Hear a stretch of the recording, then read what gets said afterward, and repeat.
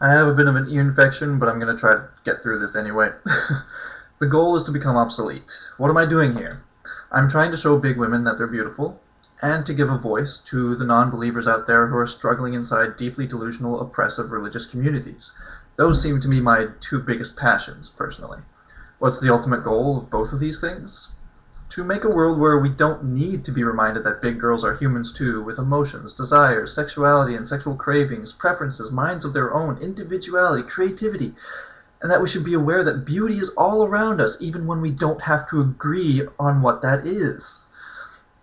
And that we should only shame those who shame the preferences of others or who are doing harm to others without their permission.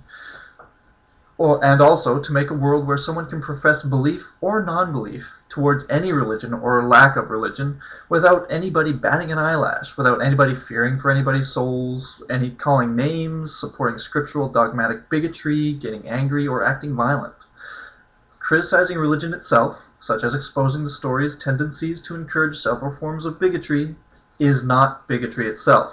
How can expressing and insulting stories in a book be considered hurtful or hateful unless you were the author? Generalizing, on the other hand, and saying every single member of a large group of people all do this is definitely bigotry, such as those who say atheists are all fools. Something I tried my best not to do. I try not to generalize, but we all get angry and say things we know are wrong from time to time, so I will apologize for that, but that's humanity. We're not perfect. So long as we understand at the end of the day that everybody is an individual, and some people, no matter how much negativity is thrown their way or how oppressive their system that they've been brought up in, can reject it, can be strong enough to reject that type of stuff. If people are offended by criticizing just the religion only, it is then because they have chosen to be offended, as it was their choice to believe in these demonstrably crazy stories in the first place. But also in many cases, maybe it's the majority of the cases, since a lot of kids probably just had parents that said, don't question, it was probably not their choice in probably the majority of cases. Our goal is to show people they have a choice, no matter what their religion tells them on the subject. How some people can consider that to be closed-minded is way beyond my comprehension. Excuse me. In other words, I suppose I'm hoping to become obsolete. To contribute what I can to help make for a world that doesn't need me. A world where pinups of full-figured ladies to get us to realize their beauty and all the "you can be good without God" bumper stickers are redundant. Once those causes are fulfilled, there'd be no reason for me to be going around rambling like a madman about the injustices of religion if the injustices of religion aren't supported by any of the religious anymore, such as, if you're not with us, you're evil, worthless, foolish. That is the most evil part of any religion. Any religion that says that is evil at the core.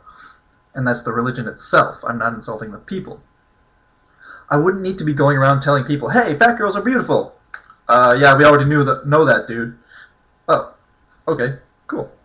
I probably won't see either goal fulfilled completely before my brain functions dissipate, but I would feel completely ashamed of myself if I stood by and said nothing, when I know these things need to be addressed to make for a more peaceful, well-adjusted society. This is my own personal shame, I mean. I'm not shaming anyone who does not choose to support the same causes that I do. We all do what we can with what we are interested in, or what it seems to affect us, or those we love more, and of course, the time we have to spare. And it gives me a sense of satisfaction that I may have helped, even in little ways, to further those goals towards accomplishment. Though I don't think pinups of any kind are going anywhere soon, and with our visual senses tuned to enjoy these things, why not? So long as no one is being exploited and everyone's having fun consensually. I know there are people out there who just like the idea of having their picture taken naked. I'm one of those people. It's just a feeling we have. It's not anything that's wrong or not good or evil, it's just there. Those of us who enjoy it, enjoy it. Those of us who don't, just choose not to pursue it. Just don't condemn those who do.